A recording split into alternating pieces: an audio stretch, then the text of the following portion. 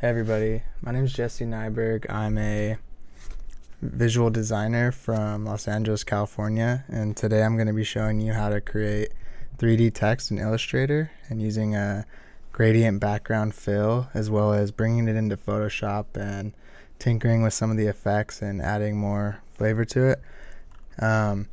So this is my first video and I wanted to show you something pretty simple and hopefully will be helpful for a lot of people who are beginners to the Adobe programs and people who have mastered it and are just looking to find a couple more tips and tricks.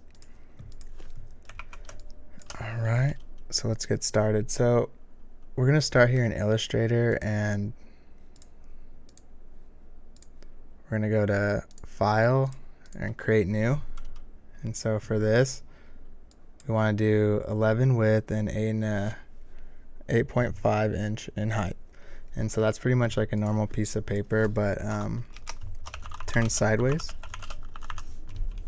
Alright, let's name it. Let's do 150 ppi and RGB color. So normally I would say to do CMYK when working in Illustrator, but we're going to bring this into Photoshop anyway, and Photoshop's raster based, so it kind of helps to be in RGB. Alright, so now that we have this open, we want to get our text. Let's write out, let's do super. It's nice letter forms and everything. Actually, so you just want to click the type tool, click here, super, and make sure to do all caps. So you can do that by holding shift or caps lock, same as working in like any word processor. Let's do 72 point font. And so for this video, I'm going to actually get us a font on Adobe Fonts or Adobe Typekit. So that's basically a free Adobe website that allows you to download fonts, and then they're free to use if you have the Adobe software. So I'm sure most of you guys watching this video, or even if you're starting out, have at least partial Creative Cloud, and I believe this Adobe Fonts is free with any type of Creative Cloud subscription. And what's cool about this program is you can browse fonts, and from there you're able to narrow it down by a lot of cool features. So you have the width, or the weight, the width, contrast, sans serif. So we want a bold sans serif, so we're going to go sans serif. Let's do a heavier weight right here, so we want it to be like a black weight typeface and a wider type font. So let's kind of look around at these. Termina, I think I'm going to use this one. I actually already have it downloaded, but you can go here, and if I didn't have it, you would click here to toggle it, activate font, and you want Termina black. And I'll put this link in the description for Adobe fonts as well as this font specifically. Let's close that up. And now you'd go back here, and after you activate it, it's going to be ready right away. You go to your font panel and you type in Termina, and it should come up. There it is. So see, we got the super. See, it's a nice black typeface, and it's really bold, and it'll be good for what we're trying to do. And so what I was doing here is the align, and if you don't see it right here on your side panel, you go to Window, Align, and then make sure it's aligned to Artboard. And with that, you're able to center it this way and horizontally. And you can also align it to the top, side, so that's how that works, and that's really good for centering stuff. So now I want to mess with kind of the kerning and stuff. We're going to go here and set the kerning to optical, and the tracking right over here to let's do like -20. Alright, now let's make a copy of this, Command C and then Command V, and let's just put that over there. That's going to be our text in case we ever want to change it to something else, because I'm going to convert this into a shape right now. Actually, you might not have to. Let's do it this way. So now you're going to do a Command C and then Command F, which will paste it in front, or Control, whichever you're working on. I'm actually on Control right now on a PC. And so what that did, I can show you with the out hotkeys too. You want to go click on your object or your type and go Edit, Copy, Edit, Paste in front. So now we have another one on top. If you do Command Control Y, you can kind of see that we have two now. Alright, and now from here, what we want to do is move it over, or we'll actually bring up the Swatches panel, So you go Window, Swatches is color. Let's choose anything for now, like this green. And what we want to do is hold Shift and left click on the keypad. So the arrow keys go over 1 and go up 1. So see, we already have that kind of shadowy effect going on. And let's actually bring it down just 1, or bring it up 1 more, so we kind of get rid of that weird shape that was right there. And so this is where we can do the blend. So you're going to go over here to the blend tool, or it's actually W for the hotkey. Let's expand both these. Object, expand. So now we have 2 fills. And these are now objects instead of type. So it'll be easier to manipulate. We go front and back with the blend tool, and that's just a left click. And you can see it already made one in between, so that made a blend by 1. So if you double click on the tool right here while you have this selected, you can actually change this. We'll go to preview, specified steps.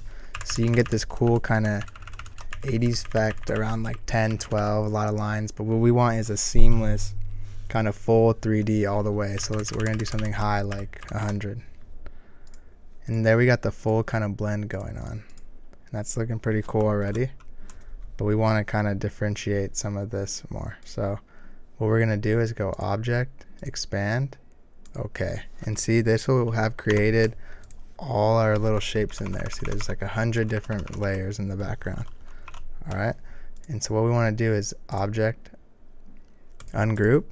And now we have the layers all separate. So you could actually pull out all 100 of those layers and do whatever you want with them. But what we want to do is grab the top one, left click, Object, Lock, Selection.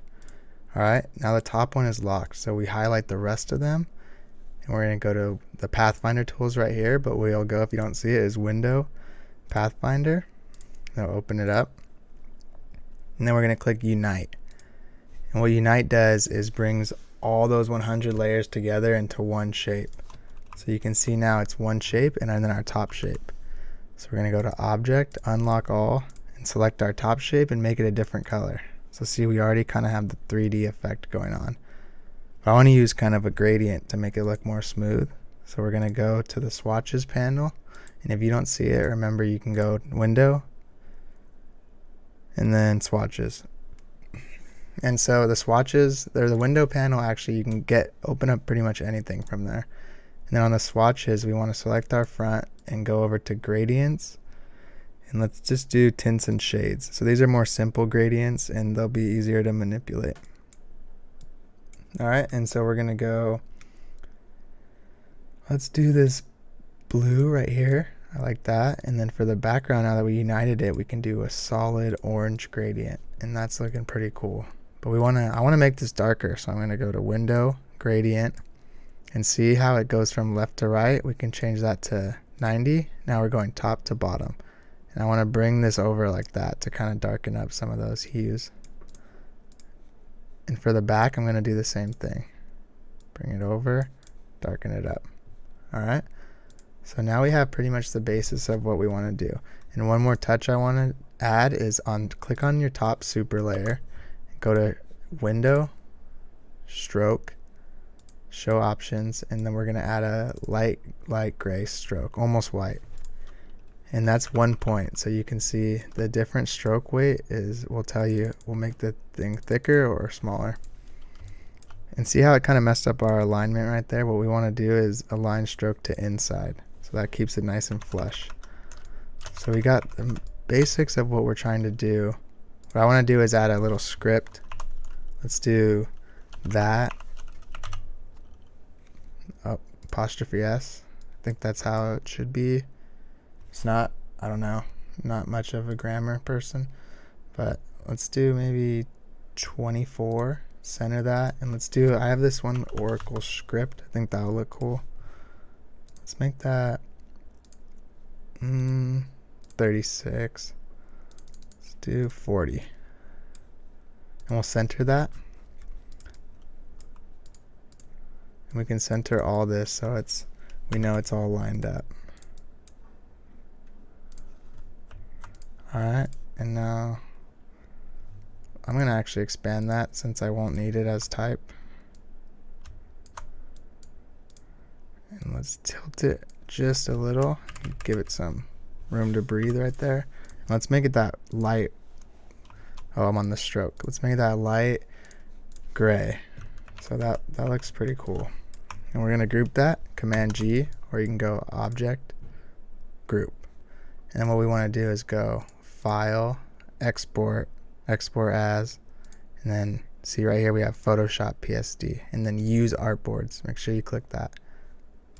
Alright, so now we exported it as we want right layers. We want all this, not flat. If you flatten it, we won't have our layers anymore.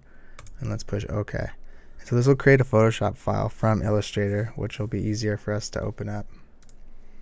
So now what I'm going to do is go to my folder, and we're going to open up that 3D text in Photoshop. So wherever you exported it to, just find it and open it up. Alright, see we have it right here. That's our first layer. What I want to do here is go solid color and add a black fill to the background, because we need something to live on. So see, that's some good contrast. Now we'll go Command T, and if you don't want to use the hotkey, you can go to Image, or I think, is it Edit and Transform, or Free Transform, Control T. And we want to hold Option and Shift, or sorry, just hold Option. And that lets us resize with constrained proportions and from the center.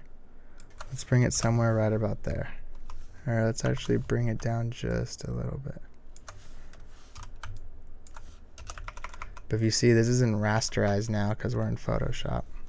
So it's not going to be as much of a vector object. Alright. Now what I want to do is kind of add some texture to give it more of a grainy kind of look. What I'm going to do first is go right click, convert to smart object. And this will make this a lot more easier to manage, and if we want to edit it, we can click in and edit it in a separate Photoshop file. Alright, we want to go filter, noise, add noise. And I just want to do like, let's do 1.2, something like that. Pretty subtle, but if you see, it kind of softens it up, which is nice. Alright. And then from there I want to add this texture in, and I'll actually add the texture into the description so you can download it. I usually keep a lot of my textures in a specific folder, so I have them and they're easy to access. And here we go. So this is kind of a film grain dust texture, and this is going to be cool for this. So we have it on top, and obviously you can see it's covering our file. But if we go to screen, here you go, blending modes right here, screen. It lets some of that through, and it gives us that nice cool texture. It's a little harsh, so we want to go to the opacity and reduce it to like 65. That should look pretty good. Let's actually move this down a couple notches with the arrow key. Alright, so that's looking pretty good. One more thing I want to do is add kind of a little gradient lens flare thing coming up from the bottom. So you'll go on the left over here to the gradient tool, and see I have a red one right here. And if you want to make that from scratch, what you would do is you'd go basics, and this is just black to transparent. So the gradient's from black to nothing. And you'll see how that looks like that. See, we want that to be a kind of red and orange. So right here, we'll double click on that, make it red, add another stop somewhere right around here. You just click in there, make it orange. That's a little dark actually. Let's make it somewhere like that. So now we have this red to orange gradient, which is pretty cool.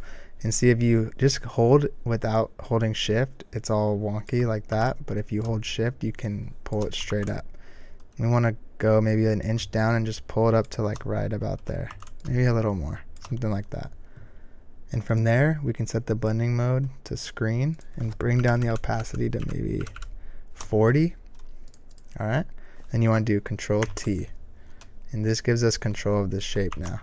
And we're going to hold shift and bring it up ever so slightly, maybe somewhere around the middle. See, that gives us our light coming up from the bottom, which is going to, I think, look pretty good. Let's bring it down to like 25. And so from here, I don't really know how I'm feeling about this color anymore. So let's open up the Hue and Saturation. So you go down here, add a filter, Hue and Saturation, And from here you can move stuff all around and see what you like with the color. And I'm really liking this kind of Lakers style yellow and purple. I think that's looking pretty good, and it brings the blue out more. And I'm going to bring down the saturation just a little bit to like 10. Let's do 10, yeah. And what I'm going to do with this is bring it right above my type and go create clipping mask. So it's only affecting this. And then I want to do a right click, duplicate, okay. Bring it up above our blue. It makes it blue on our lens flare right here. And we'll do the same thing. You can hold Option and click right there to create a clipping mask, or you can go right click, clipping mask. What a clipping mask does is it's only applying this little filter or whatever's above it to that layer that's right below it. And we want to bring up the saturation a little more on that blue. Maybe bring up the lightness a little bit. Yeah, so that's looking pretty good. And then, let's see. I think I even want to bring this up a little bit more so it covers more of our... There we go. Alright, and so that's pretty much it. From there you can, if it's where you like it, you can file save, and you can, if you want to make it a JPEG or whatever, you can go to export as, and you have all your different options right here. Alright, so I hope this is helpful. I wanted for my first video to create something kind of simple and people can follow along. It's a simple 3D text in Illustrator and Photoshop. Please make sure to like, comment, subscribe, all that stuff. It'll really help me out. Putting in the description the fonts that we use, as well as the link to the Adobe fonts website. And then we are also going to, I'm going to put a link to a Patreon that I set up, which is going to be something small, like $5 a month or so, and that'll actually give you access to all the source files from the video. So if you don't want to spend the time recreating it, you can have the source files and mess with them and look in them and see how I did things very specifically. And that'll also give you access to our Discord. And in the Discord, we're going to talk about design, give feedback, more one-on-one stuff, and a lot more stuff to come in the future. So appreciate everyone that's helped me out and supported me on this so far. And if you want to give me a suggestion for a video upcoming, or you have any comments on this one, please let me know. It'd be super helpful, and hope you all have a nice day.